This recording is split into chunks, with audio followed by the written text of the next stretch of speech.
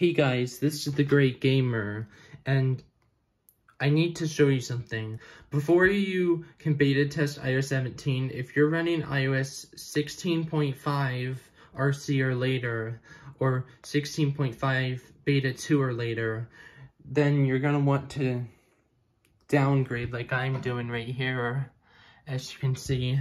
So I'm going to show you a little video of me trying to install the profile right here. As you can see, this will happen for iOS 17. It will delete the profile automatically.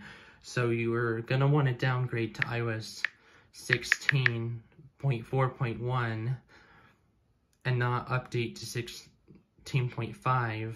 See, it just deleted the profile. So also you're going to want to go to ipsw.me and select this.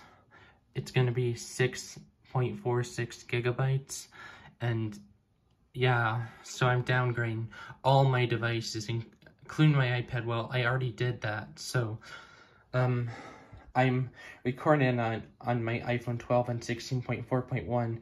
It's a security response, but it does not affect the profiles. So just a quick disclaimer before you install iOS 17, please downgrade as many devices as you can to 16.4.1, as you will not be able to install iOS 17. Okay, bye. Hope you enjoyed this video.